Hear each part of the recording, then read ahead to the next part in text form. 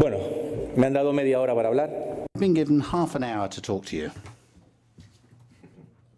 No, seriously.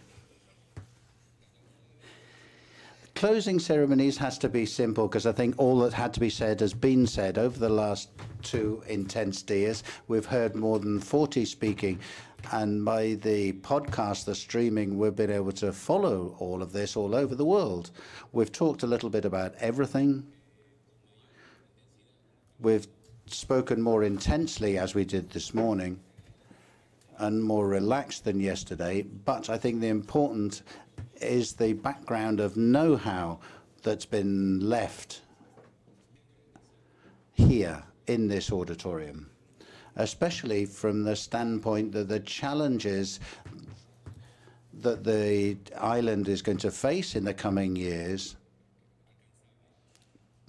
can be overcome. We can meet our objectives because we know that we have the technology, we have the people, we have entities such as the University of La Laguna, where this is barely just going to be a challenge for the Island Council of Tenerife. It's going to be a challenge for the Tenerife society as a whole. And we're comprised of everyone belonging to this society, the public authorities, companies that are increasingly involved in sustainability, academic centers that are also more increasingly involved in society, and also the man in the street is following the track of sustainability too. Now we come to the acknowledgements. This conference has been possible due to a group of people. I hope I don't forget anybody, and if I do, I hope maybe somebody can remind me. First of all, the people who've been running the housekeeping, led by Cande Sarade. This morning I was telling as a story, I don't know if this was just a story, or maybe she was sending me another kind of message, that she's been working about 14 hours a day. We were having a coffee, and it's the sort of thing that you say in a coffee break, but it's true that in order to organize an event of this kind, it takes a lot of time. And the team led by Cande Sarate has certainly spent a lot of hours on organizing it.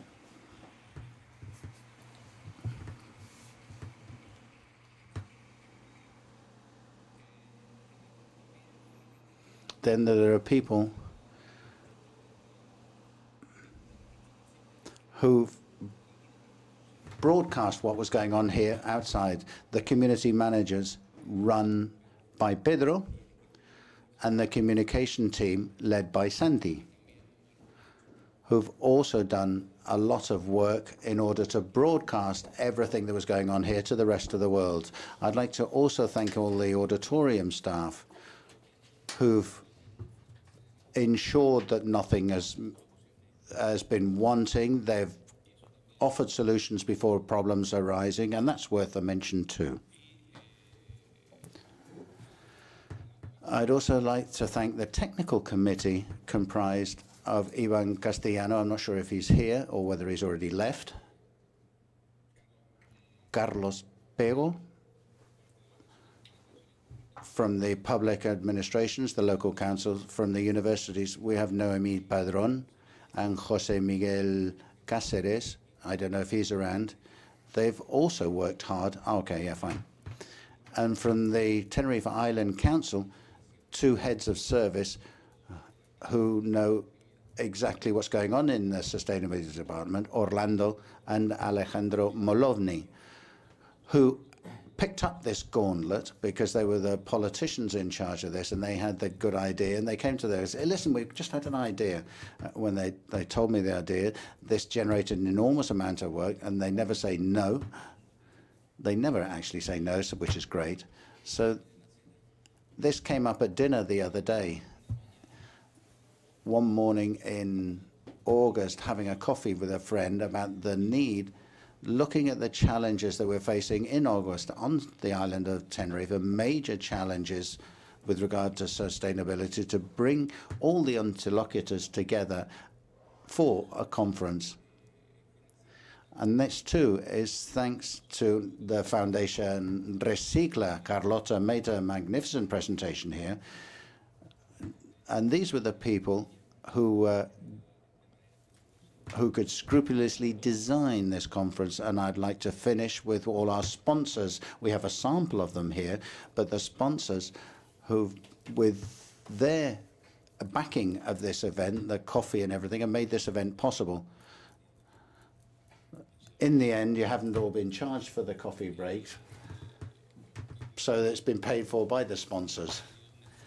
Obviously, a major effort has been made by each and every one of these companies to back an event of this kind, which, as I said, is here to stay.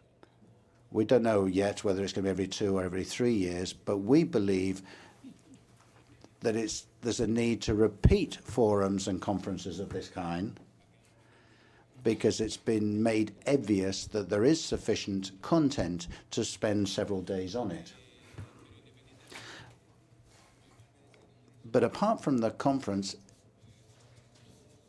around the island waste plan monitoring committee, we want to see if we can consider the presentations that haven't been given. Maybe we can organize a workshop for one morning that will give us a taste of what hasn't been able to be presented here in the conferences, because there's so many speakers here.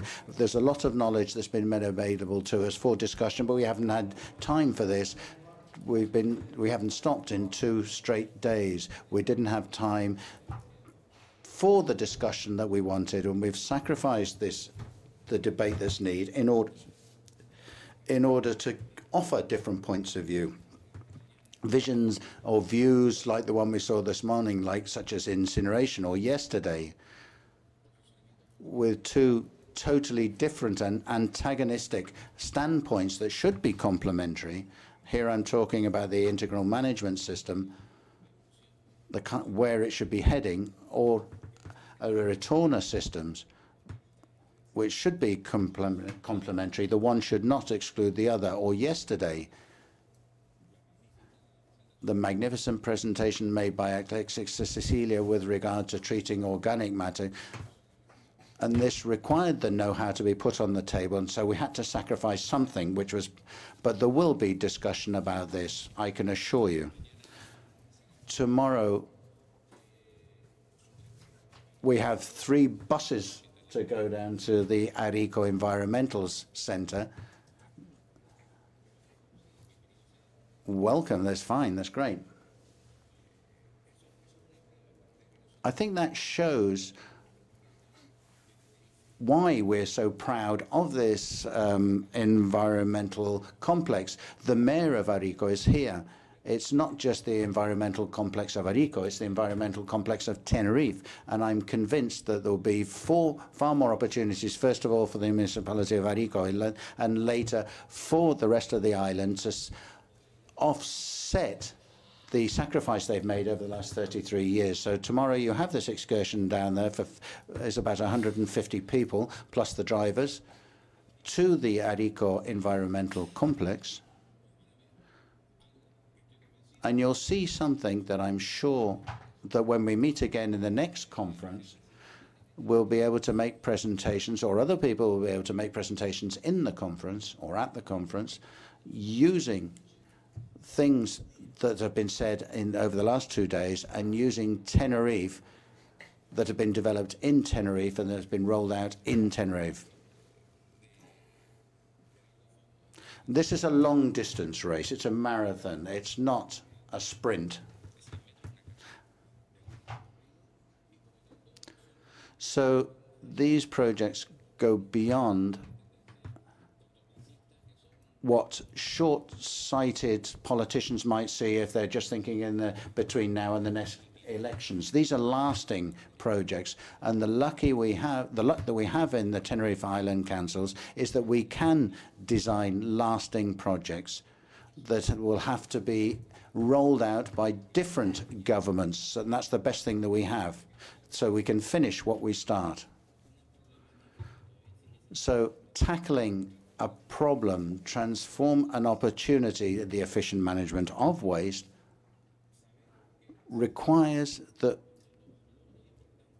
projects where the major milestones will not be attained in the mid-term. We'll see things in the short term, but I would insist at the next conference, I hope we'll be able to give you examples of things that are being deployed on the island of Tenerife and stemmed from proposals that were put on this speaker stands in the course of the 2 days of this conference.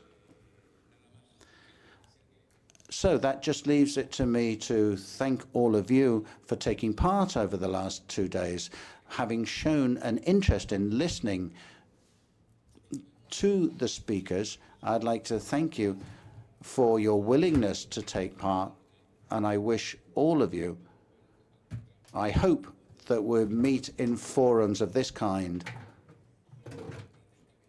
and with more discussion and exchange of opinions. And I'd like to repeat my thanks for everybody who's made this conference possible, and I would officially close it. Thank you very much.